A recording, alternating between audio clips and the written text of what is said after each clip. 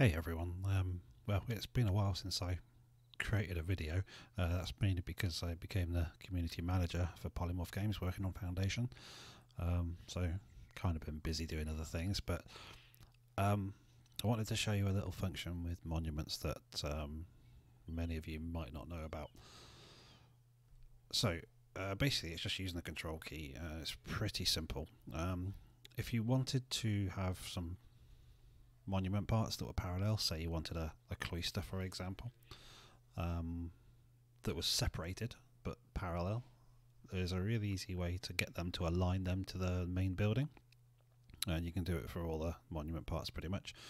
It's probably all of them. I haven't really tested that, but so let's say we wanted the cloister, a parallel cloister that's away from the building but is aligned to the building. There is one way to do it where you can attach it to the building, drop it there, and then you can pull it away and it's aligned. But that could be a little bit complicated, especially as your building starts to get bigger. So normally when you attach it and pull it away, it'll go back to its original position. What you can do though is you can attach it to the part that you want to align to, hit Ctrl, and then when you pull it away, it's perfectly aligned to the building.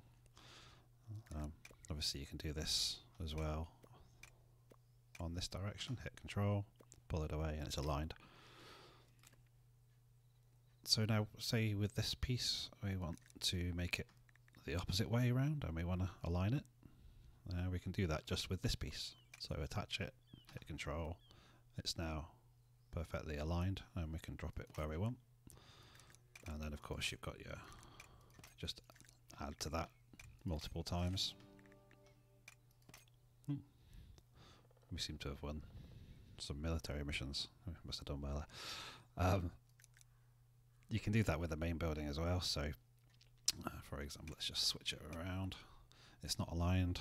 You attach it, it goes back. What we're going to do, hit Control, and now it's aligned, and we've got, you know, our perfect parallel buildings.